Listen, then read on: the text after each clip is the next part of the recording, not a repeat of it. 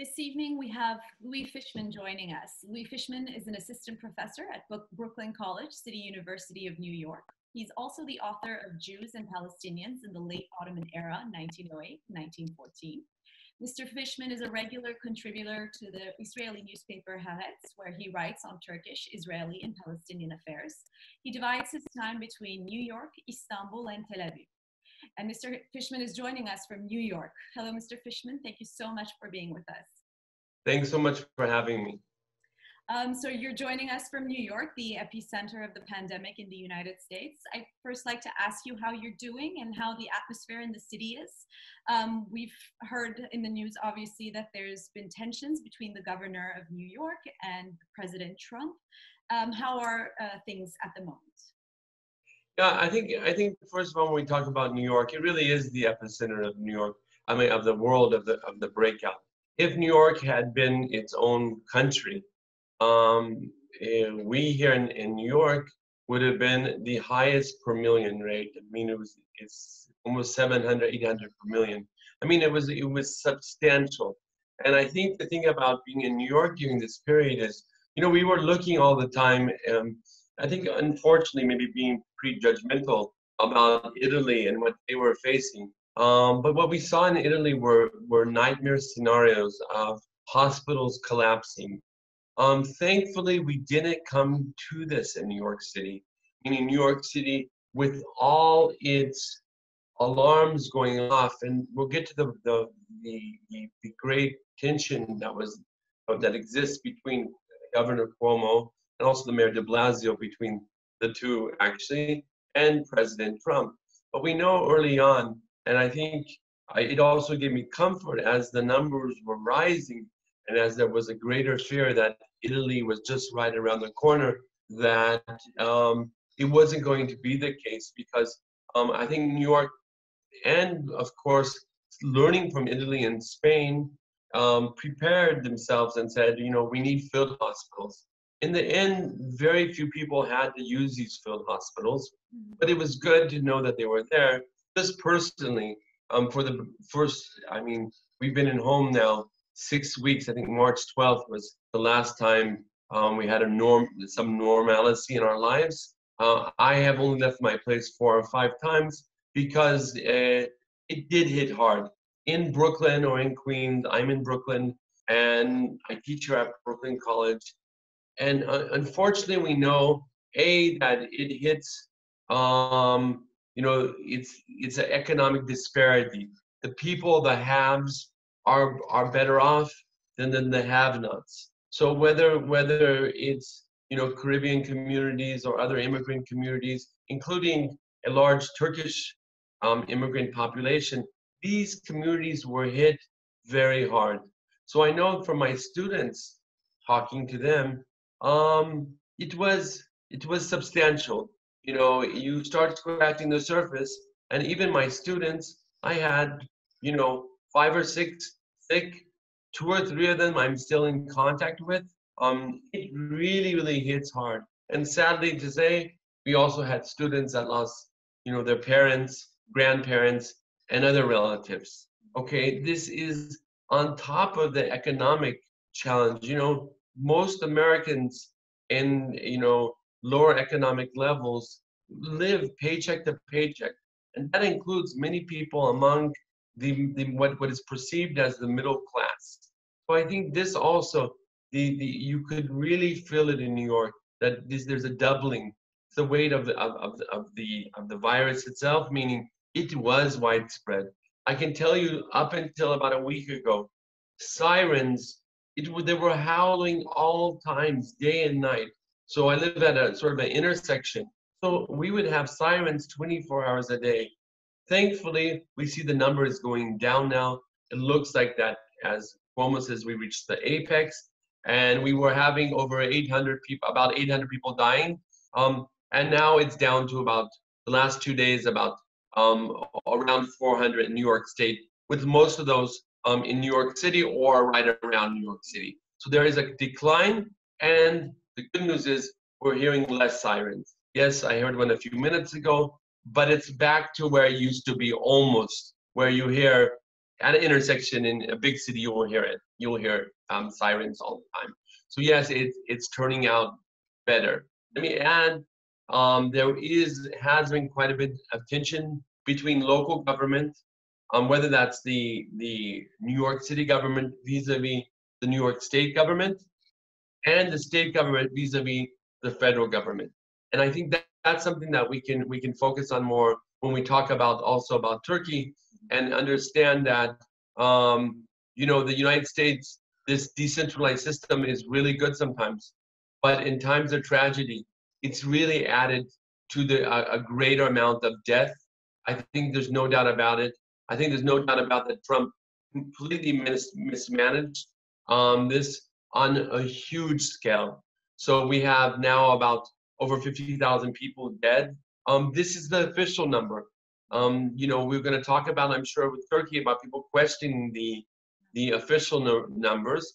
But I'll tell you, in the United States, they added, 3,000 more people to New York, because they said these people weren't counted, but for sure they're coronavirus patients, and where they had coronavirus, even if they didn't get tested. So definitely we can see that there is this question, is 50,000, yes, it's representative. We can use it as a benchmarker to understand, but it can be much more. The last thing I'll say about the American crisis, and we're learning much more about it, is how hard it hit nursing homes. And the elderly have been hit really hard in this. Now, when we look at, once again, when we get to Turkey, we'll talk about the fact that there's no real culture of nursing homes. And I think that has caused the number to stay lower. In Italy, we know they have a very high older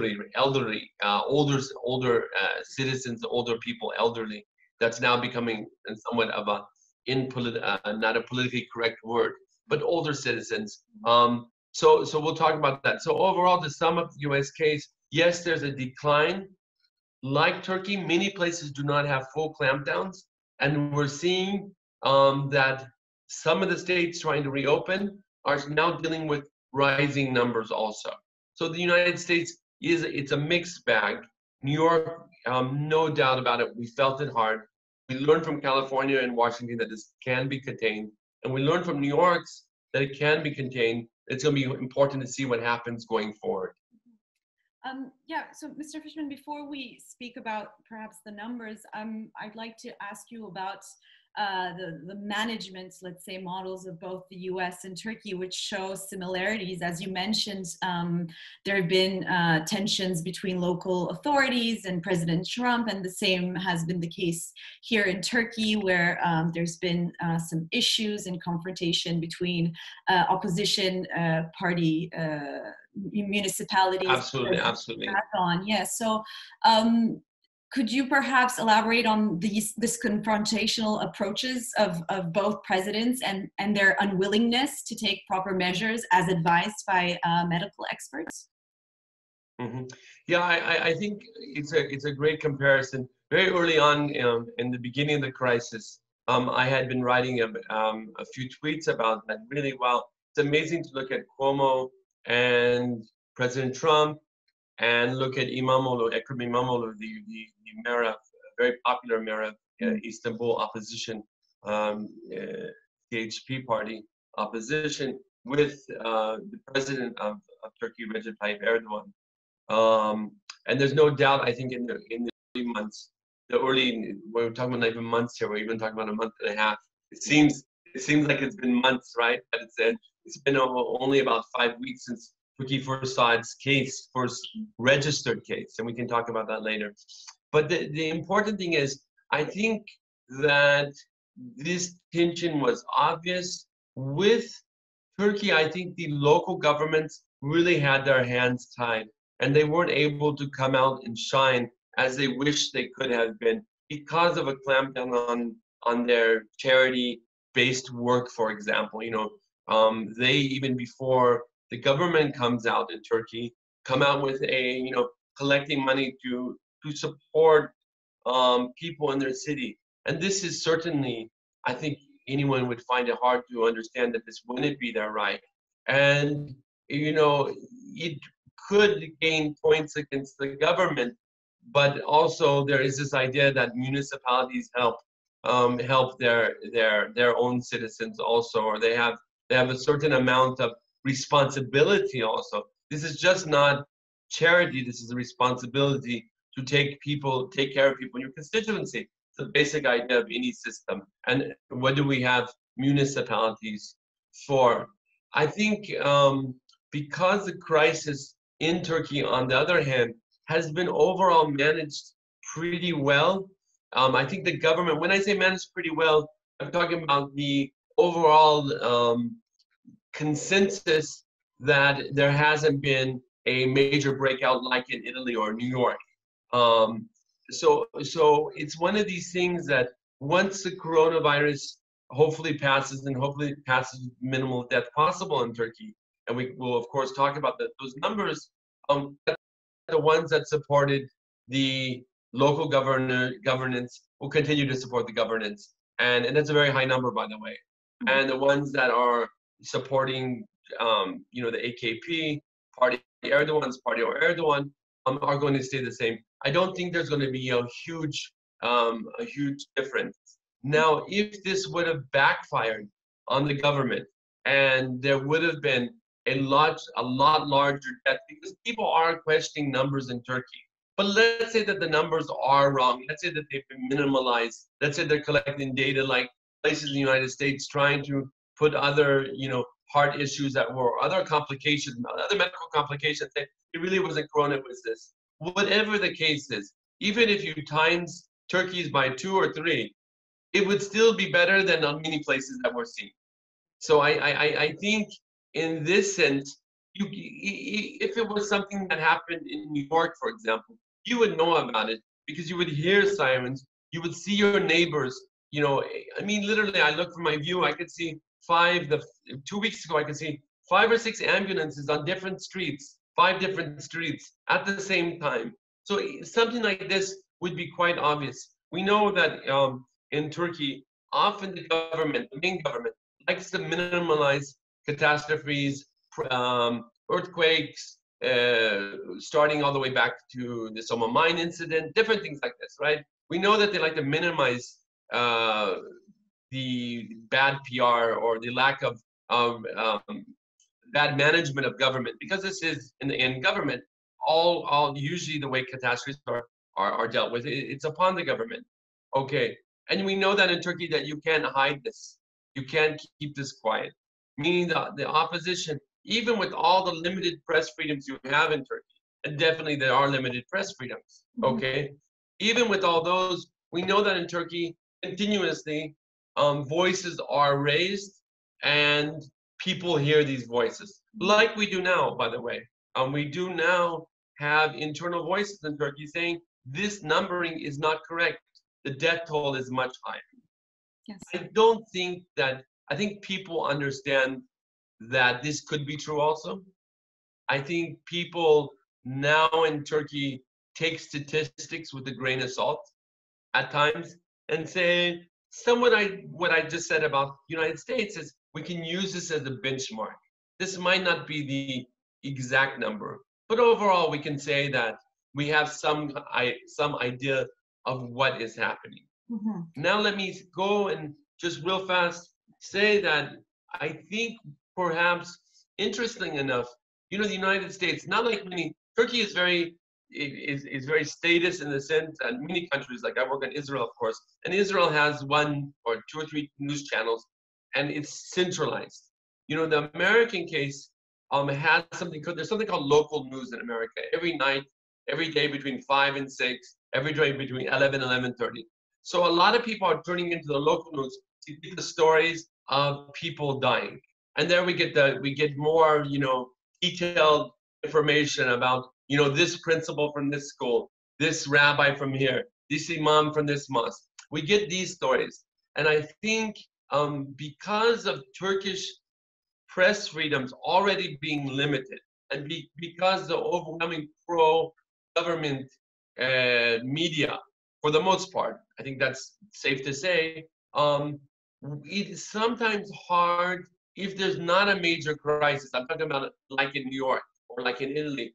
It's sometimes really hard to pinpoint how serious the crisis is. Because we know, for one thing, is that yes, and the pro-government people, rightly so, have been saying, you know what, our hospitals are prepared. And we know that there hasn't been a collapse in the hospitals. We know that the Başak Şehir new hospital just opened, a very impressive hospital that's built by the government. So on the other hand, people know, also from the opposition, they know that the hospitals are not the same thing as they were 20 years ago. And I think that's something important, you know, also among the opposition. And many people, I think, that are usually strong voices against the government, they've quieted their voices down during this crisis and said, you know what, it's not as bad as some of the people are trying to make it, you know, make it be. Because there's a sense by, rightly so in America also, that, you know, they'll use anything against Trump as they can. In Turkey, they'll use anything against Erdogan as they can. And they'll exaggerate numbers, or they'll make it worse than it really seems. Now, in the New York case, US case, because it's local news, we don't get the news stories of all the nursing homes some people are starting to talk about, and the failure of the government. But that too comes out. So I think it really is a mixed bag, a mixed bag. And perhaps if I can just bring this to a second to the issue of the health minister, I think early on the government, and I wrote about this during the first 2 or 3 weeks. I haven't developed this since, but they really came out with a unique strategy. Usually, all major topics of concern to the citizens are dealt with Erdogan directly. Yes. Meaning it's Erdogan every day, and it's Erdogan only. Yeah. Okay? Now, since I think that this could be also with the popularity of the local municipalities. Now, if we're going to say that this is just a big if, perhaps the government said, you know what, let's delegate this work to the Minister of Health and let him, Fahrettin Koca, do this, and let Erdogan stand behind the lines. Something that would have been extremely wise for Trump, that done very early, by the way. Yes, because Trump has been, unfortunately, we've had to see him really go down on certain members of the media, harshly rejecting all types of criticism and directly targeting journalists. And in that Absolutely. Sense, and in that sense, President Erdogan, yes, has addressed the nation a handful of times in the past month and a half, but it's a significant drops in terms of his usual media presence.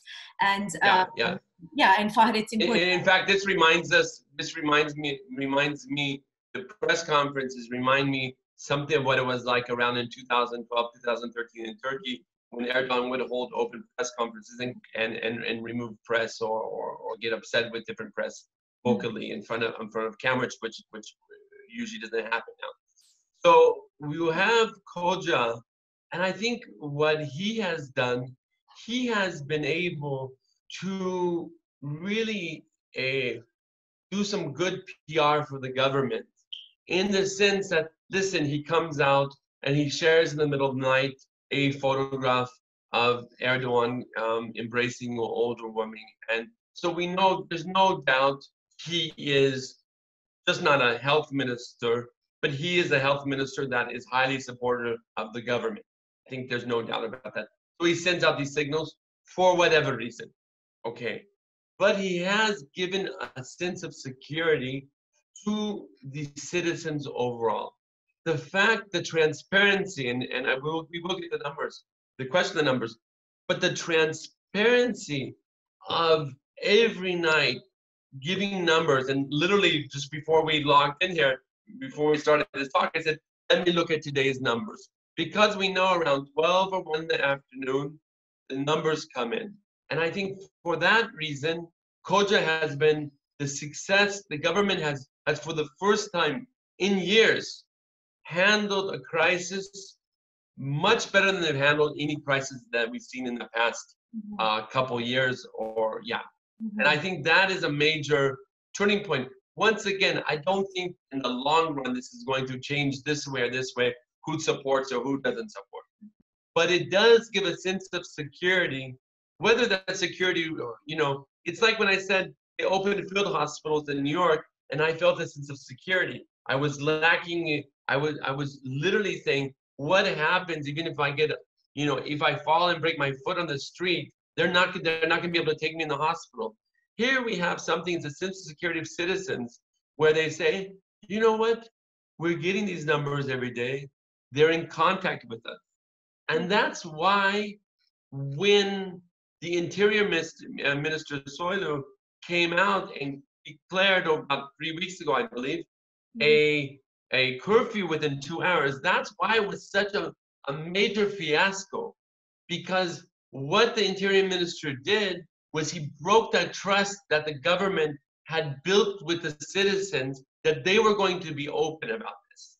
Mm-hmm. And of course, we know that he resigned 2 or 3 days later because it wasn't just a fiasco. It was putting, hundreds of thousands of citizens together running. Now, a lot of people said, oh, there were jokes going around. Look at one person went to get, I think, Prasa, leaks. He was walking on, this young guy walking on with leaks. What is he doing? But you can't do that because anywhere in the world, you call a curfew, even if it's 48 hours, the internal fear you have is to go out and get anything. And we see in the United States, it was toilet paper. Everyone was running out to get toilet paper. So I think that this sense was the Interior Minister Soilu broke this trust. And yes, he came back and people speculated, people can speculate all they want. But he came back. I think the idea that he came back also saved the government face because it showed continuity. Mm-hmm. You don't want to have major internal political fiascos happening during a crisis. So that was controlled very quickly by Erdogan, who said, no, we're not going to let Soilu go. We're going to keep him. And now they're implementing the different curfews, the 2-day, and now a 4-day curfew that started last night until Sunday morning. And let me say that with the major thing that needs to be said, and then we can throw the ball back into your court, is that I think placing the older people under lockdown at 65, this is really serious. People were joking at first, but people under 65 cannot leave their house. I've talked to some people and they're right at that age and they're like, I can't leave my house. There's funny stories of a woman who is 66 and the police come up and ask her, show us your ID. And she goes, well, of course I'm younger than that. Shame on you, things like this. There were funny things happening, but we know that 65 are in the house and people under 20, except for some essential workers, are put in to the home. So we can talk about a Turkish model. That might be a bit extreme, and this is where I can lead some of the more negative side of the things, negative side of the management, because it's been managed well, but not completely well. Mm-hmm. Well, you mentioned the 65 and plus year olds being confined to their houses. And as a matter of fact, they have started this application where if they do leave their homes, they receive a text message on their cell phone devices warning them to go back home. So they're really keeping the checks and balances in that regard. But another kind of area which has been problematic is the issue of masks, which are all forced to wear if we do go out on the streets, but which we are unable to reach. Absolutely, yes. So this is one of the issues that hasn't been yet resolved. I mean, on paper, yes, there is a method to go about it, but it doesn't actually translate practically. Yes, I think there's the issues of the masks. Only 5 masks. You can buy them. Then what do you do? Then people on the flip side, well, in Europe and in America, they don't hand you out masks for free. So we should be thankful for this. yes, I think if you're working every day, which many people still are working every day, especially the essential workers, I think overall Turkey mirrors the American case and other cases where there is a stay-at-home, sheltered, encouraged. But for example, Florida, it took them very long to do a full lockdown, and Turkey is doing this. I wanted to spend a few seconds and talk about if there is a Turkish model, and I think that if there is a Turkish model, where Turkey has failed is at going back to the publishing of the statistics. On one hand, it's giving security to the overall amount of the population, that there's transparency and stuff like this. But since it's not only been the New York Times, I think, there's a tendency in Turkey to say, anytime someone like me or other international people, long-term residents of Turkey that aren't Turkish citizens, is that, oh, we're always out to get them, and we're always just this. Well, the truth is that many people, there's plenty of Turkish people, citizens, politicians, that think these numbers are incorrect, especially when it comes to the death numbers. One of the main medical associations also has questioned is that these aren't the correct numbers. And I think that perhaps is where Turkey's failure is. Yes, they managed it in a few ways. We're going to see what's going to happen in the long term of not having a lockdown, but without giving assurances that this indeed are the numbers, then Turkey in itself has undermined itself by not being able to be a model for the world. Meaning, if we knew that, yes, the people that, I think it's clear that there were deaths before March 17th, for example. In the United States, we now find out that a month, early February, someone in Santa Clara, California, had died from coronavirus before. We know that Turkey borders Iran and Iraq. We all spoke about this very early on. And even if, what I said was Turkey is, they're jumping the hoops they need to jump, but they're not understanding the crisis in its totality. So yes, they closed down air travel. Yes, they closed down borders or partially borders. But by then, I think plenty of people had been infected. If we have very little transparency about where the testing is being done, we have very little transparency of why such a low number in the southeastern areas when it is so close to the Iran-Iraq border. We have also the case that we know that coronavirus was widespread in Greece, not widespread, but pretty evident. They had an issue with Greece, right? People coming back and forth from Greece and Turkey. There's so many people that do this on a daily and weekly basis for numerous reasons, whether business or pleasure or whatever. And we see that Greece's case has turned out much different than Turkey's. We have to remember that Turkey is number 7 in the world, okay, in coronavirus cases. So there's no doubt that that the greater picture is one of mismanagement, meaning that they didn't do enough early on. And that's where it brings us back to the American case.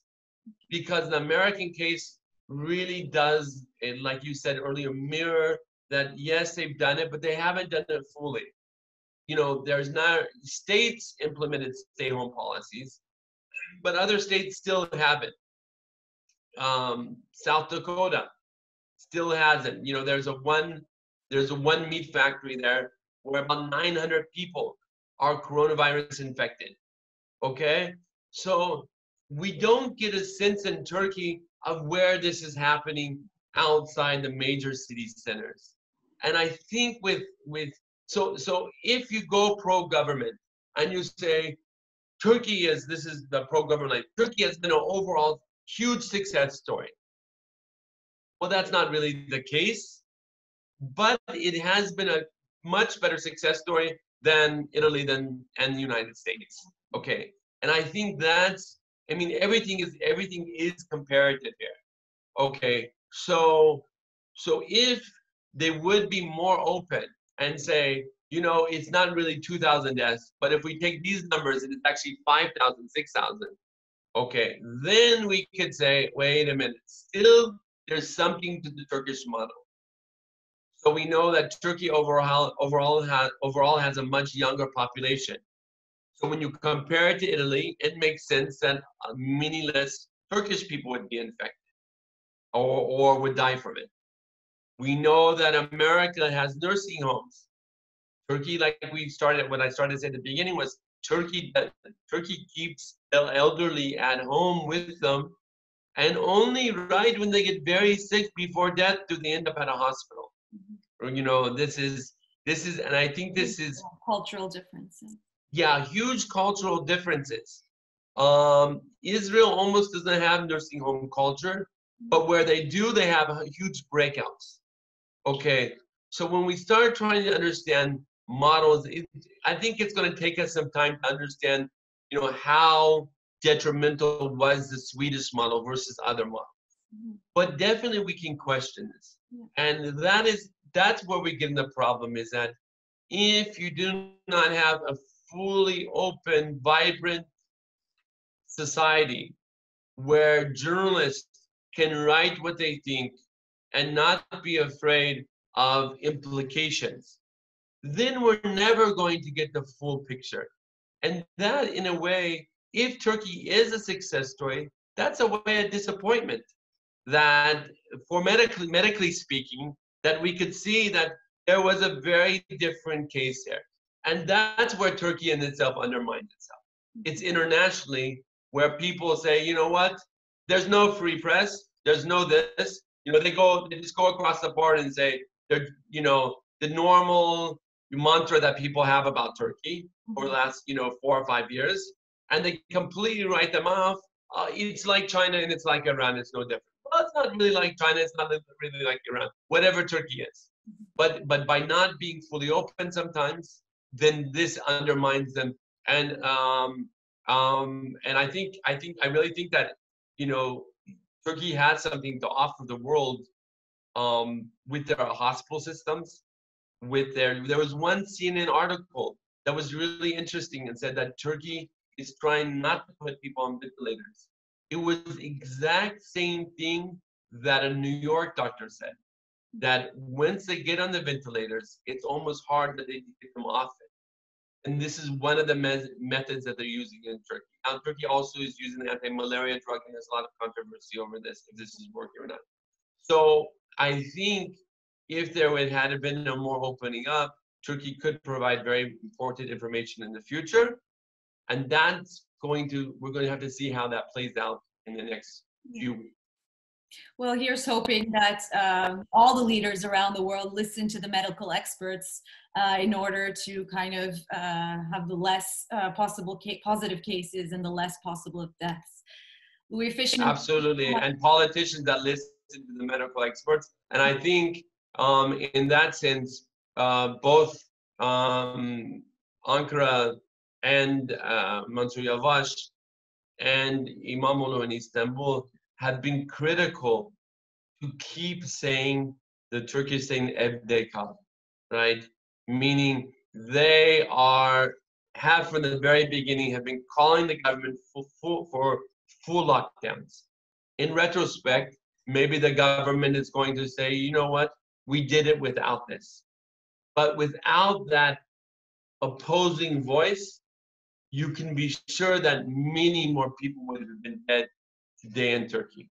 So this tension that we see in the United States and we're seeing in Turkey, in the end, the tension it's good it's there, and it's good that, you know, I get the government overall. Turkish economy is in a dire situation now. A full lockdown could totally bring the country down. This is the fear, at least. This is the fear, at least. This is the fear for many people in the United States as well. So you get the politicians versus, you know, local leaders that sometimes, you know, they're going to also have to, I mean, both local leaders, let's face it, to be a mayor of any big city in the world today, you don't need to be a mayor of Ankara, Istanbul, but Istanbul, 18 million people. This is going to be a huge challenge for the municipality to pull through it as it is. And I think I would hope that they're able to gain some of their powers back and move forward with this because it's something very, very necessary. The government also needs them. Let's put it that way. It doesn't go. It's not one-sided. In this sense, in a crisis like this, what we've seen is that they really need each other in this case. Yes. And by not working together, this only causes more tragedy in the long run, and that's unfortunate. Yes, exactly. So hoping we can go beyond politicizing the virus and think about all the citizens equally. Yeah. Absolutely, absolutely. Louis Fishman, thank you so much for joining us. Thanks so much, and hopefully we'll have better days ahead of us, and that this won't last too long, and that we won't see tragedy prolong as long as it has already, and not too much longer. Thanks so much for having me. Indeed, thank you again.